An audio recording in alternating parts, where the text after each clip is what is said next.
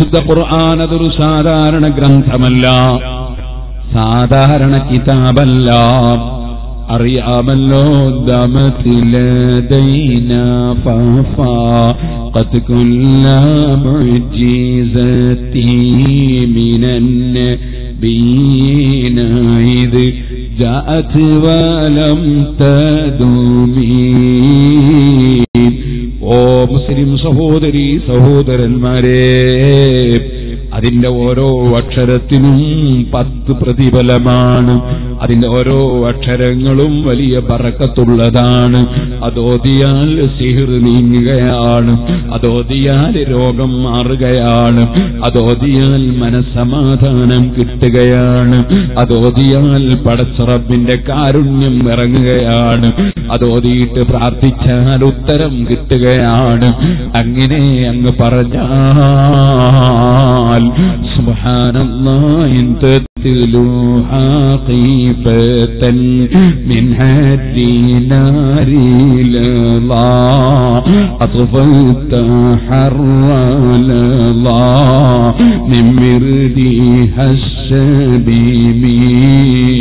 എല്ലാവരും എഴുന്നേറ്റ് ചൊല്ലിക്കൊരു സ്വലാത്ത് മൗലായ صلي وسلم دائما أبدا على حبيبك خير الخلق كلهم. ഒരു 2 മിനിറ്റ് അവിടെ ഇരുന്നോളൂ ചെറുപ്പക്കാര്, പ്രായമുള്ളവർ ഇരുന്നോളൂ. ഓ സഹോദരന്മാരെ, അതാ നിങ്ങൾക്ക് വലിയ തീയിൽ നിന്ന് രക്ഷപ്പെടണോ? ഇവിടെയുള്ള തീയിന്റെ 70 ഇരട്ടി ചൂടുള്ള ജഹന്നമിന്റെ തീയിൽ നിന്ന് നിങ്ങൾക്ക് രക്ഷപ്പെടണോ? ആ തീ കെടുത്താനുള്ള മാർഗമാണ് പരിശുദ്ധ ഖുർആൻ ഓതുക.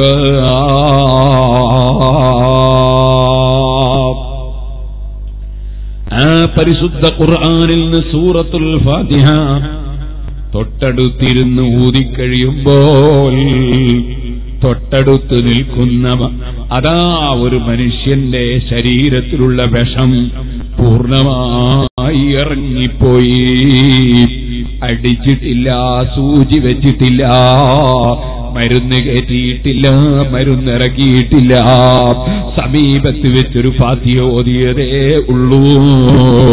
അതാ തൊട്ടടുത്തിരിക്കുന്ന മനുഷ്യന്റെ ശരീരത്തിലുള്ള വിഷം ഇറങ്ങിപ്പോയി.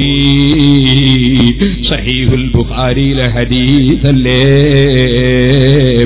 ആ ഫാത്തിഹ ഓതി മന്ത്രിച്ച സഹാബത്തിന് 30ലധികം ആടുകളെ കൂലി കിട്ടിയപ്പോൾ ആ ആട്ടിന്റെ മാംസം ഹബീബായ നബിതങ്ങളും ചോദിച്ചു വാങ്ങിയില്ലേ?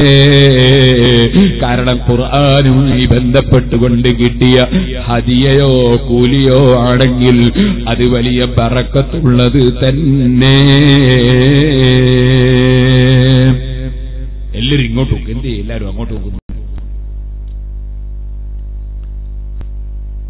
മിമ്പർ വന്ന് ഖുത്ബോതുമ്പോ ഹബീബിന്റെ മുഖത്തേക്കാണ് നോക്കേണ്ടത്. എല്ലാവർക്കും അറിയുന്ന മസലയാണ്.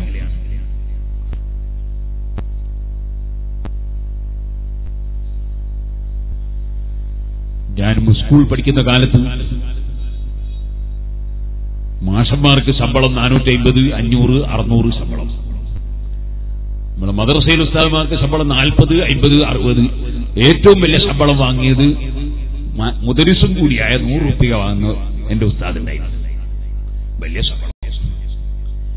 പക്ഷേ ഖുർആൻ പഠിപ്പിച്ചിട്ട് കിട്ടുന്ന ചെറിയ ഒരു തുകയാണെങ്കിലും ഇതിന്റെ ബർക്കത്താ ഞാൻ പറയുന്നത്. എപ്പോ നോക്കിയാലുണ്ടാവും മാസാവസാനം മാഷന്മാര് ഉസ്താദിനോട് പൈസ വായ്പ 450, 500 കിട്ടുന്ന മാഷന്മാര് മദ്രസയിലെ ഉസ്താദിനോട് പൈസ കടമാകുന്നുണ്ടാവും. അതാ ബർക്കത്ത് എന്ന് പറയുന്നത്. ഇരിക്കട്ടെ, എല്ലാവരും ഇരുന്നോളി. ആ പരിശുദ്ധ ഖുർആനിനൊരു വെല്ലുവിളിയുണ്ട്.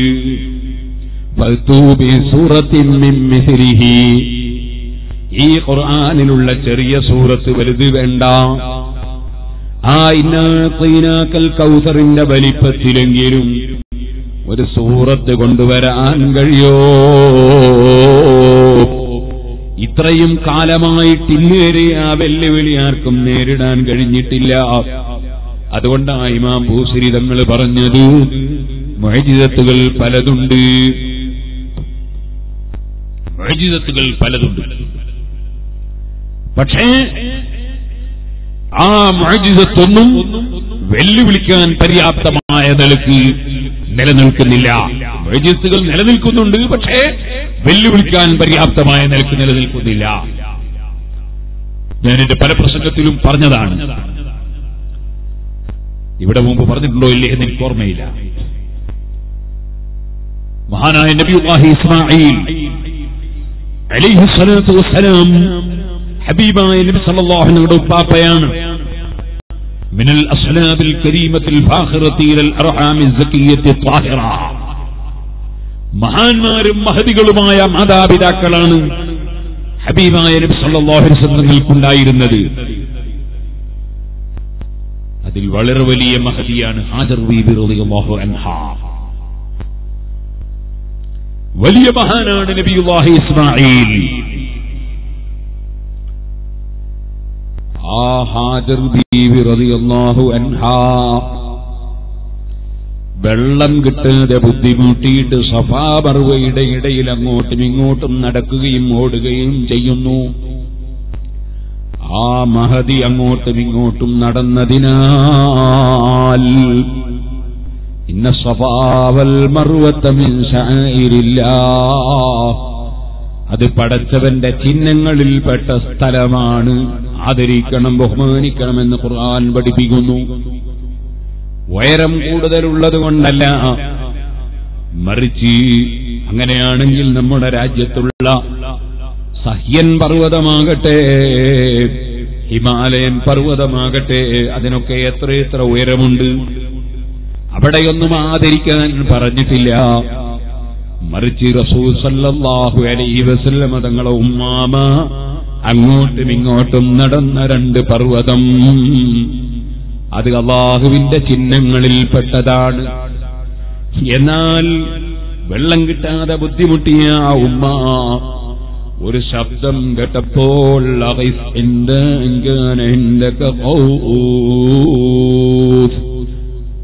എന്നെ സഹായിക്കണം എന്നൊരു ഇസ്തിഗാസ ചെയ്തു. സഹായിക്കാൻ വേണ്ടി അത് അപേക്ഷിച്ചു. ചെന്നു നോക്കുമ്പോൾ ശബ്ദം കേട്ടതാണല്ലോ. അപ്പൊ സഹായം ചോദിച്ച അള്ളാഹുവിനോടല്ലെന്നുറപ്പാണ്. കാരണം അള്ളാഹുവിന് ശബ്ദമില്ല, അള്ളാഹുവിന് ശബ്ദമില്ല, അത് കേൾക്കാൻ വകുപ്പില്ല എന്ന് വരുമ്പോൾ ശബ്ദം കേട്ടിട്ട് സഹായം ചോദിച്ചാൽ അള്ളാഹുവിനോടല്ലെന്നുറപ്പല്ലേ? സഹീഹായ ഹദീസല്ലേ? അള്ളാഹു സഹായത്തിന്റെ നിമിത്തമായി നിശ്ചയിച്ച ആളുകളോട് സഹായം ചോദിക്കുന്നതിനൊരു വിരോധവും ഇല്ല. അതുകൊണ്ട് തന്നെ ഹാജർ ബീബി റളിയല്ലാഹു അൻഹ സഹായം ചോദിച്ചത് അതാ ബുഖാരി മുസ്ലിം പോലുള്ള ഹദീസിന്റെ ഗ്രന്ഥങ്ങളിൽ ഇമാമികൾ രേഖപ്പെടുത്തിയ സഹീഹായ ഹദീസാണ്. അങ്ങനെ സഹായം ചോദിച്ചു ചെന്ന് നോക്കുമ്പോ അതാ ചെറിയ പിഞ്ചുകുട്ടിയായ നബിയുല്ലാഹി ഇസ്മാഈൽ നബിയായിട്ടില്ല. കാരണം നബിയാകുന്നത് 40-ാം വയസ്സിലാണ്. ചെറിയ കുട്ടിയാണ്. പക്ഷേ ആ കുട്ടിയുടെ കാല് അടിച്ച സ്ഥലത്തുനിന്ന് വെള്ളം പൊട്ടി ഒഴുകുന്നു. സുബ്ഹാനല്ലാഹ്, കൈകൊണ്ട് തടാകം കെട്ടുന്നു ആ ഉമ്മ. തടാകം കെട്ടുന്നതിനനുസരിച്ച് വെള്ളം പൊങ്ങുന്നു. പൊങ്ങി പൊങ്ങി പൊങ്ങി തടാകം കൂട്ടിക്കൂട്ടി കെട്ടി. അവസാനം തടാകം ഇനി അങ്ങോട്ട് കെട്ടാൻ കഴിയില്ലെന്നായപ്പോൾ ആ മഹദിയായ പെണ്ണ് റസൂലുള്ളാഹിന്റെ ഉമ്മാമയല്ലേ, ഹബീബായ നബി തങ്ങളുടെ സന്താന പരമ്പരകളിൽപ്പെട്ട പേരക്കുട്ടികളായ തങ്ങന്മാര്, അവരാ നാവുകൊണ്ട് ജലതങ്ങ് പറഞ്ഞാൽ ആ ഓടറങ്ങ് നടക്കലല്ലേ. അതിൽ വലിയ ഓർഡർ നൽകിയ മഹാനല്ലേ ഖൗസുൽ ആദം മുഹീദ്ദീൻ അബ്ദുൽ ഖാദിർ ജിലാനി. എന്നോടേകൽ ഊട്ടേവൻ തന്റേകൽ അകുന്ന് ഞാൻ ചൊല്ലിൽ അകുമതെന്നോവർ. അങ്ങനെയുണ്ടല്ലോ അവരെ ഓർഡർ അങ്ങ് നടന്ന ആ സംഗതി അങ്ങ് നടക്കും. അതുകൊണ്ട് തന്നെ വെള്ളം ഇങ്ങനെ പൊങ്ങി പൊങ്ങി വരുമ്പോ ആ മഹദിയായ വലിയതായ പെണ്ണ് ഹബീബായ നബി തങ്ങളുടെ ഒരു അംശം മുഹീദ്ദീൻ ശൈഖ് തങ്ങളുടെ ശരീരത്തിലുണ്ട്, സർവ്വതങ്ങന്മാരെ ശരീരത്തിലുമുണ്ട്. എന്നാൽ ഹബീബായ നബി തങ്ങളുടെ ഒരു അംശം അപ്പോൾ ഉപ്പാപ്പയായ ഇസ്മായിൽ എന്ന കുട്ടിയുടെ ശരീരത്തിലുണ്ട്. ആ കുട്ടിയുടെ കാല് തൊട്ട സ്ഥലത്തുനിന്ന് പൊട്ടിയൊലിച്ച വെള്ളം അതിങ്ങനെ പൊങ്ങി പൊങ്ങി വരുമ്പോൾ ഉമ്മാമരോടറാണ് സം സം സം സം. അടങ്ങണം അടങ്ങണം അടങ്ങണം അടങ്ങണം. പിന്നെ ആ വെള്ളം പൊങ്ങിയിട്ടില്ല. ഓർഡറാ, ഔലിയാക്കളെ ഓർഡർ. ചിലര് മൊഹീദ്ദീൻമാലയെ പരിഹസിക്കുന്നവരുണ്ട്, മങ്കൂസ് മൗലിദിനെ പരിഹസിക്കുന്നവരുണ്ട്. ഔലിയാക്കൾക്ക് അങ്ങനെ ഓർഡർ ഉണ്ടെന്ന് മുഹീദ്ദീൻ ശൈഖ് റളിയല്ലാഹുവിന്റെ കിതാബ് ഫുതൂഹുൽ ഗൈബിൽ പറഞ്ഞിട്ടുണ്ട്. അത് മഹാനവകൾ സ്വന്തം എഴുതിയ കിതാബാണ്. എന്നാൽ അതിനെ നിഷേധിക്കുന്നവരും ചോദ്യം ചെയ്യുന്നവരുമുണ്ട്. അവരും ഹജ്ജ് കഴിഞ്ഞ് വരുമ്പോ ഒരു റമ്മ നിറയെ വെള്ളം കൊണ്ടുവരണം. ആ വെള്ളം കൊണ്ട് വന്നിട്ട് ഏറ്റി കൊണ്ടുവരുമ്പോ ചോദിക്കട്ടെ ഇതെന്താ സാധനമെന്ന് ചോദിക്കണോ? അപ്പൊ അവര് പറയും അത് സം സം. അതിന്റെ അർത്ഥം എന്താന്ന് ചോദിച്ചോളണം. ആ വാക്കിന്റെ അർത്ഥം എന്താണ്? അപ്പൊ മനസ്സിലാവും അത് വലിയതായ പെണ്ണിന്റെ ഓർഡറാണ്. ആ ഓർഡർ അനുസരിച്ച് വെള്ളം അവിടെ നിന്നു. പക്ഷേ അമേരിക്കയുടെ പ്രസിഡന്റ് ഒബാമക്കോ വേറെ ഏതെങ്കിലും രാഷ്ട്രത്തലവനോ കാണിക്കാൻ കഴിയില്ല അങ്ങനെ ഒരു അത്ഭുതകരമായ വെള്ളം. ഒരാളല്ല, ഒരു വർഷത്തിൽ കോടിക്കണക്കിന് ജനങ്ങൾ ആ വെള്ളം കുടിക്കുന്നു. ആ വെള്ളം കെട്ടിയവരെ നാട്ടിലേക്ക് കൊണ്ടുപോകുന്നു. പക്ഷേ ആ കിണറ്റിലെ വെള്ളത്തിന് ഒരു കുറവും ഇല്ല. അങ്ങനെ ഒരു കിണർ ലോകത്ത് എവിടെയും ഇല്ല. ഇവിടെ നിങ്ങൾ കണ്ടോ ഇസ്മായിൽ അലൈഹിസ്സലാത്തു വസ്സലാമിന്റെ മുഅ്ജിസത്ത് അല്ലെങ്കിൽ ഇർഹാസ്, അമ്പിയാക്കൾക്ക് നബുവത്ത് ലഭിക്കുന്നതിന് മുമ്പുണ്ടാകുന്ന അത്ഭുതങ്ങൾക്ക് ഇർഹാസ് എന്നാണ് പണ്ഡിതന്മാർ സാങ്കേതികമായി പറയുക. മുഅ്ജിസത്ത് എന്നല്ല. വഫാത്തിന് ശേഷമുണ്ടാകുന്ന അത്ഭുതങ്ങൾക്ക് സാങ്കേതികമായി കറാമത്ത് എന്നാണ് പറയുക, മുഅ്ജിസത്ത് എന്നല്ല. പക്ഷേ അങ്ങനെ പറഞ്ഞാലും കുഴപ്പമൊന്നുമില്ല, എന്തു പറഞ്ഞാലും കുഴപ്പമില്ല. ഞാൻ പറഞ്ഞു വരുന്നത് ഇസ്മായിൽ അലൈഹിസ്സലാത്തു വസ്സലാമിന്റെ ഈ കറാമത്ത് ഇർഹാസ് അല്ലെങ്കിൽ മുഅ്ജിസത്ത് അതാര മുഅ്ജിസത്താണ്? സുബ്ഹാനല്ലാഹ് വകുല്ലു ആയിന്നത്തെ റസൂലുൽ കിറാമു ബിഹാ ബൈന മത്തസല്ലത്ത് മിൻ നൂരി ബിഹി മൗലായ സല്ലി വസല്ലിം ദായിമൻ അബദാ അലാ ഹബീബിക ഖൈറുൽ ഖൽഖി കുല്ലിഹിം. എല്ലാ അമ്പിയാക്കളെ മുഅ്ജിസത്തും എല്ലാ ഔലിയാക്കളെ കറാമത്തും എല്ലാ കാര്യങ്ങളും ഹബീബായ നബി തങ്ങളുടെ മുഅ്ജിസത്തിന്റെ ഭാഗമാണ്. ഇന്നും ആ സംസമിന്റെ മഹത്വവും അതിന്റെ അത്ഭുതവും അതിന്റെ രോഗശമനവും ഒക്കെ നിലനിൽക്കുകയാണ്. ഞാനിപ്പോൾ വരുന്ന സമയത്ത് ഒരു വീട്ടിൽ കയറി ദുആ ചെയ്തു. ആ വീട്ടിൽ കയറാൻ വേണ്ടി എന്നെ ക്ഷണിച്ചത് സുള്യക്കടുത്തുള്ള അച്ചാപുരത്തുകാരൻ ഹസൻ സഖാഫിയാണ്. അദ്ദേഹം സിറാജുൽ ഹുദയിൽ പഠിച്ച ഒരു മുതഅല്ലിമായിരുന്നു. ഇപ്പോൾ അദ്ദേഹം തിരുവനന്തപുരത്തൊരു പണ്ഡിതനാണ്. അദ്ദേഹത്തിന്റെ ഉമ്മക്ക് ക്യാൻസർ രോഗം വന്നപ്പോൾ വിനീതനായ ഞാൻ അല്പം സംസം വെള്ളം എടുത്ത് കുടിക്കാൻ വേണ്ടി കൊടുക്കാൻ പറഞ്ഞു. അതിലെന്തോ ഓതിക്കൊടുത്തിരുന്നു എന്നാണ് ഞാൻ മനസ്സിലാക്കുന്നത്. ഞാൻ പറഞ്ഞു വരുന്നത്, ആ സംസം വെള്ളം കുടിച്ചപ്പോൾ രോഗം മാറിപ്പോയെന്ന് എന്നോട് നേരിൽ പറഞ്ഞല്ല, സ്റ്റേജിൽ വെച്ച് അദ്ദേഹം പ്രസംഗിക്കുന്നത് ഞാൻ കേട്ടതാണ്. സംസം എന്ത് ഉദ്ദേശം വെച്ച് കുടിച്ചോ അത് നേടുമെന്ന് ഹദീസിൽ വന്നതാണ്. മാഉ സംസമ ലിമാ ശുരിബ ലഹു. കാരണം ഹബീബായ നബി തങ്ങളുടെ ശരീരത്തിൽ ഒരംശം ശരീരത്തിലുള്ളപ്പോൾ ഇസ്മായിൽ നബി അലൈഹിസ്സലാം ആകുന്ന കുട്ടിയുടെ കാല് തൊട്ട സ്ഥലത്തുനിന്ന് പൊട്ടിയൊലിച്ച വെള്ളത്തിന്റെ ആ വലിയ മുഅ്ജിസത്ത് അല്ലെങ്കിൽ കറാമത്ത് അല്ലെങ്കിൽ അത്ഭുതം അത് ഖിയാമത്ത് നാൾ വരെ നിലനിൽക്കുന്നു. പക്ഷേ ആ സംസം വെള്ളം വെച്ചിട്ട് വെല്ലുവിളിക്കാൻ പാടില്ല. ഈ സംസം വെള്ളത്തെ സംബന്ധിച്ച് സംസം വെള്ളം ഏതുദ്ദേശം വെച്ച് കുടിച്ചോ അത് ശരിയാവുമെന്ന് ഹബീബായ നബി സല്ലല്ലാഹു അലൈഹി വസല്ലം പറഞ്ഞിട്ടുണ്ടല്ലോ. അതുകൊണ്ട് എന്റെ ഉദ്ദേശം ശരിയാകുകയാണെങ്കിൽ ഇത് സംസമാണ് അല്ലേ സംസമല്ല എന്ന് തീരുമാനിക്കാൻ വേണ്ടി ഒരുത്തം വെല്ലുവിളിച്ചാൽ മനസ്സിലാക്കണം അവന് ലോകത്ത് ഒരു വിവരമില്ലാത്തൊരു ജാഹിലാണെന്ന് മനസ്സിലാക്കണം. വെല്ലുവിളി സ്വീകരിച്ചാൽ മനസ്സിലാക്കണം, സ്വീകരിക്കുന്നവരും വിവരമില്ലാന്ന് മനസ്സിലാക്കണം. അങ്ങനെ വെല്ലുവിളിക്കാൻ പറ്റുന്ന മജ്ലിസ് അല്ല അത്. അതുപോലെ തന്നെ സഹോദരന്മാരെ, ഒരുപാട് സംഗതികളുണ്ട്. നബി സല്ലല്ലാഹു അലൈഹി വസല്ലം തന്നെ ഖുർആനെ സംബന്ധിച്ച് പറഞ്ഞു, ലൗ ജുഇലൽ ഖുർആനു ഫീ ആബിൻ ثم ഉൽഖിയ ഫിന്നാരി മഹ്തറഖ. പരിശുദ്ധ ഖുർആൻ ഒരു തോലിലാക്കിയിട്ട് തീയിലിട്ടാൽ അത് കരിയൂല. മിസ്കാത്തിൽ ഹദീസുണ്ട്. പക്ഷേ എന്നാൽ തീയിലിട്ടിട്ട് കരിയുന്നുണ്ടെങ്കിൽ ഖുർആനല്ല, കരിയുന്നില്ലെങ്കിൽ ഖുർആനാണ് എന്ന് തീരുമാനിക്കാൻ വേണ്ടി ഒരുത്തൻ വെല്ലുവിളിച്ചാൽ വെല്ലുവിളിച്ചവൻ ഇസ്ലാമെന്ന് പുറത്താണ്, അത് അംഗീകരിച്ചവനും ഇസ്ലാമെന്ന് പുറത്താണ്. കാരണം അങ്ങനെ പരിശോധിച്ചു നോക്കിയിട്ട് ഖുർആനാണോ അല്ലേ എന്ന് തീരുമാനിക്കാൻ വകുപ്പില്ല. ഖുർആനെ പറ്റി സംശയിച്ചവനപ്പം തന്നെ ഇസ്ലാമെന്ന് പുറത്താണ്. അതേ സമയത്ത് ഖുർആനിന്റെ ഒരു വെല്ലുവിളി അത് ഖിയാമത്ത് നാൾ വരെ നിലനിൽക്കുന്നു. അതാണ് ദാമത്തിൽ ദൈന. ആ ഖുർആൻ നമ്മളടുക്കൽ നിലനിൽക്കുകയാണ്. മൂസാ നബിയുടെ തൗറാത്ത് പോലെയല്ല, അതിൽ കൈകടത്തലുകൾ വന്നുപോയി.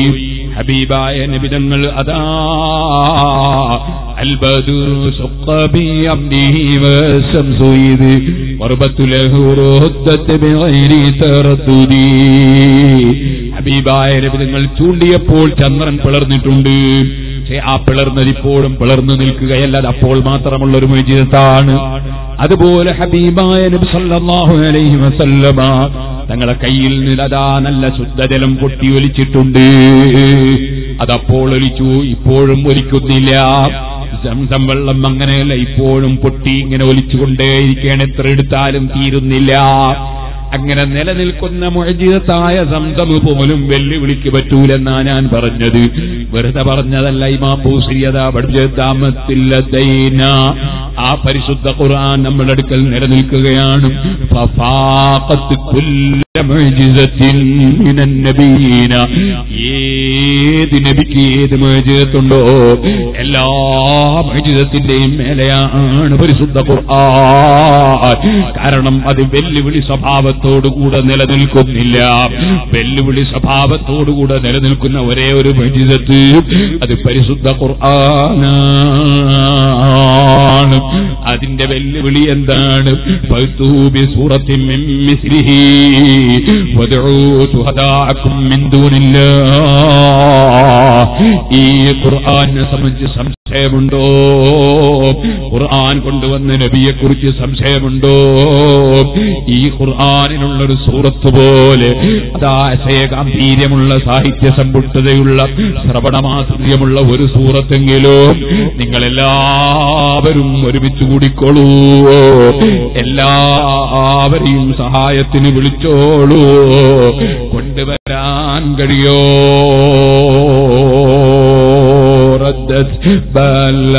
بلغتها دعوى معارضها رد الغيور يد الجنين الحرمي. ഇന്നുവരെ ഒരാൾക്കും ആ വെല്ലുവിളി നേരിടാൻ കഴിഞ്ഞില്ല.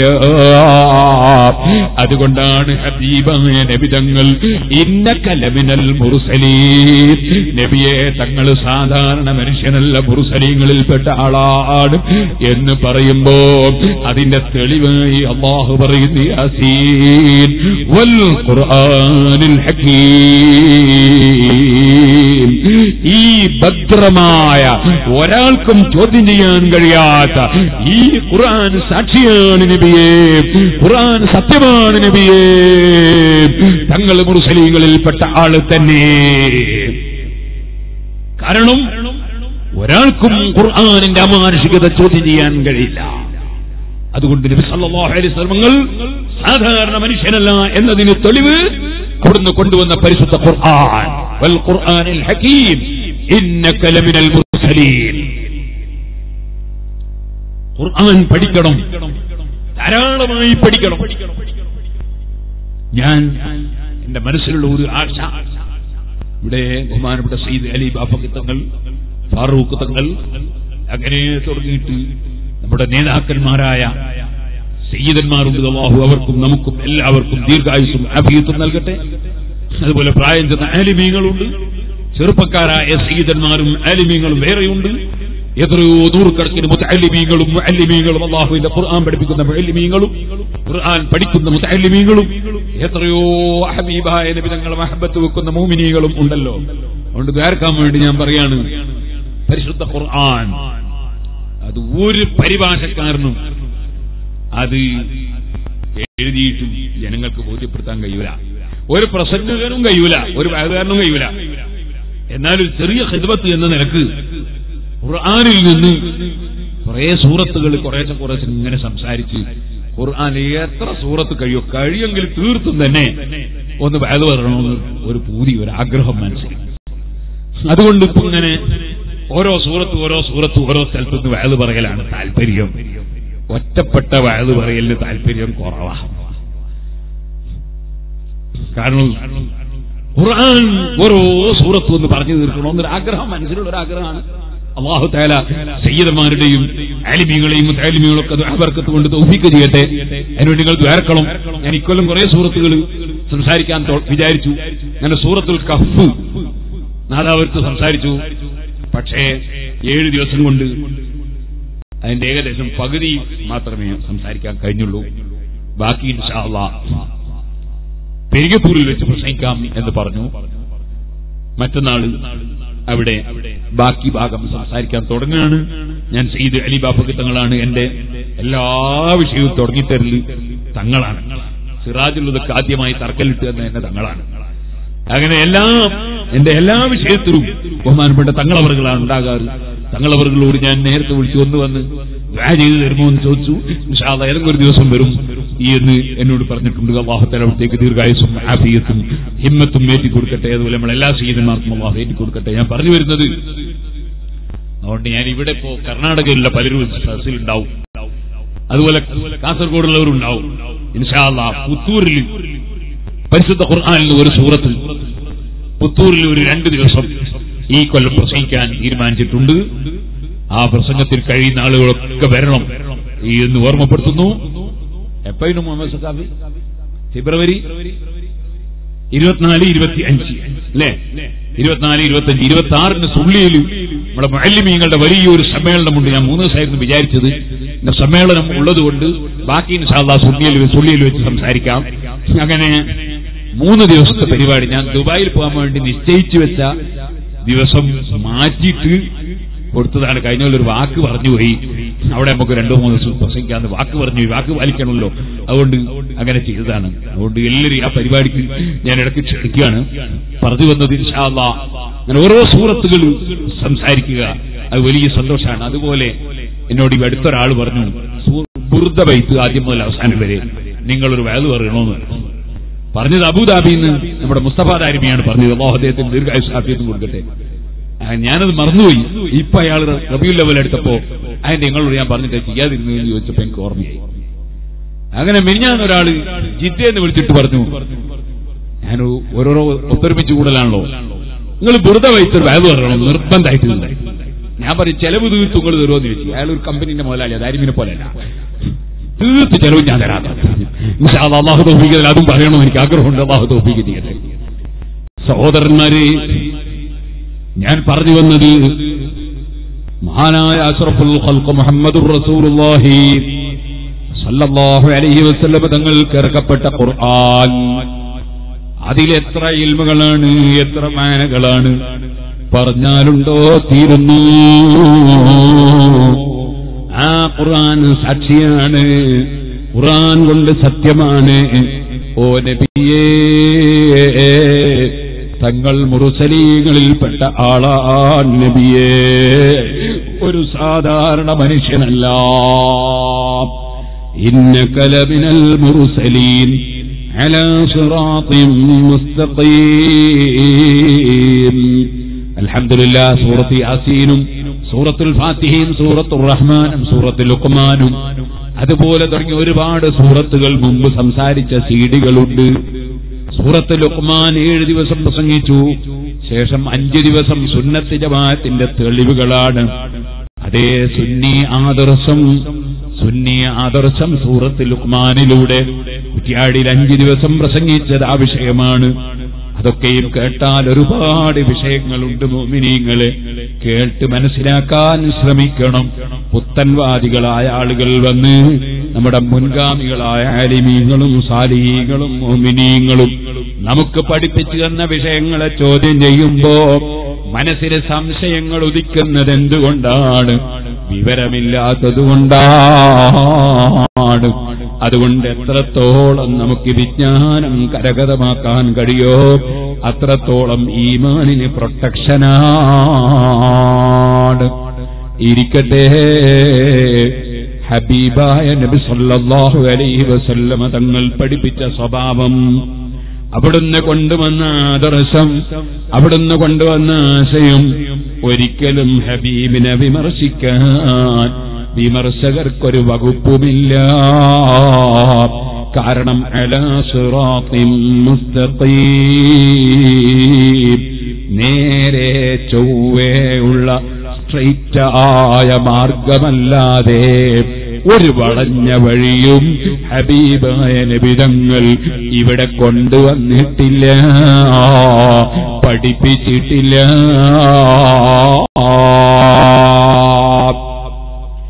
ഏത് വിഷയം നിങ്ങൾ എടുത്തു നോക്കിയാലും ഏറ്റവും നല്ല സ്വഭാവമല്ലേ അവിടുന്ന് പഠിപ്പിച്ചത്? അതേ സൂറത്തുൽ അഖ്ലാഖ്. മുതഅല്ലിമീങ്ങൾ ശ്രദ്ധിക്കണം. സൂറത്തുൽ അഖ്ലാഖ്, അങ്ങനെ ഒരു സൂറത്തുണ്ട് പരിശുദ്ധ ഖുർആനിൽ. പക്ഷേ ചിലപ്പോ ചിലർക്ക് തോന്നും അങ്ങനെയൊന്നും ഇല്ലെന്ന് തോന്നും. ഉണ്ട്, അങ്ങനെ ഒരു സൂറത്തുണ്ട്, സൂറത്തുൽ ഹുജറാത്ത്. അതിന്റെ മറ്റൊരു പേരാണ് സൂറത്തുൽ അഖ്ലാഖ്. ആ സൂറത്തുൽ ഹുജറാത്ത് ഞാൻ പാറക്കടവിൽ 2 ദിവസം പ്രസംഗിച്ചു. ബാക്കി ഇൻഷാ അല്ലാഹ് കുറ്റിയാടിയിലേക്ക് വെച്ചിട്ടുണ്ട്. അതിന്റെ തുടക്കത്തിലുള്ള ഒരു ആയത്താണ് ഞാൻ നിങ്ങൾക്ക് ഇവിടെ ഓതിക്കേൽപ്പിച്ചത്. യാ അയ്യുഹല്ലദീന ആമനൂ ലാ തുഖദ്ദിമൂ ബൈന യദൈല്ലാഹി വറസൂലിഹി വത്തഖുല്ലാഹ് ഇന്നല്ലാഹ സമീഉൻ അലീം. മനുഷ്യന് സ്വഭാവം പഠിപ്പിക്കുന്ന സൂറത്താണത്. ആ സ്വഭാവം പഠിപ്പിക്കുന്ന സൂറത്തിന് ഹുജറാത്ത് എന്ന പേര് വന്നത് എന്തുകൊണ്ടാണ്? ഹബീബായ നബി സല്ലല്ലാഹു അലൈഹി വസല്ലമ തങ്ങളോടുള്ള സ്നേഹവും ബഹുമാനവും സാധാരണ നിലക്ക് പോരാ. അവിടുത്തോടൊരു അദബ് കേട് കാണിച്ചാൽ അല്ലാഹു ഉടനെ തന്നെ അത് ചോദ്യം ചെയ്യും. അവന്റെ ഹബീബിനോട് അദബ് കേട് കാണിച്ചാൽ അല്ലാഹു തആല ഉടനെ തന്നെ നടപടി സ്വീകരിക്കും.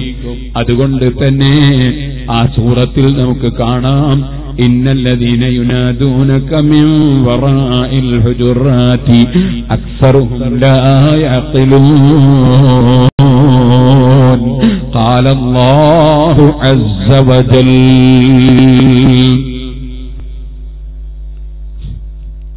എല്ലാവരും ക്ഷീണം പിടിക്കാണ്. എഴുന്നേറ്റൊന്ന് നിന്നാൽ ആ ക്ഷീണം പിടിച്ച കുട്ടിയെ എഴുന്നേൽപ്പിച്ച് നിർത്തിയാട്ടെ. ഹബീബായ നബി സല്ലല്ലാഹു അലൈഹി വസല്ലമ തങ്ങളുടെ മദ്ഹ് പറയുമ്പോ ക്ഷീണം പിടിക്കാൻ പാടില്ല, ആവേശത്തോടുകൂടെ ഇരിക്കണം. സ്വഹാബത്ത് അങ്ങനെയാണ്, അത് അദബാണ്. ഇന്നല്ലദീന യുനാദൂനക മിൻ വറാഇൽ ഹുജുറാത്ത്, ഓ നബിയെ, തങ്ങൾ റൂമിലിരിക്കുമ്പോ തങ്ങളെ റൂമിന്റെ അപ്പുറത്ത് വന്നിട്ട് തങ്ങളെ വിളിക്കുന്ന കക്ഷികൾ, അത് അദബുകേടാണ്. ബഹുമാനപ്പെട്ട തങ്ങളവർകൾ ഇവിടെ റൂമിലിരിക്കുമ്പോ റൂമിന്റെ സമീപത്ത് നിന്ന് ശബ്ദമുയർത്തിയാൽ അത് അദബുകേടാണ്. ഉസ്താദിന്റെ റൂമിന്റെ അടുത്തിൽ വെച്ച് ശബ്ദമുയർത്തിയാൽ അദബുകേടാണ്. ഹബീബായ നബി തങ്ങളോട് പിന്നെ പറയണോ? അവിടുന്ന് റൂമിൽ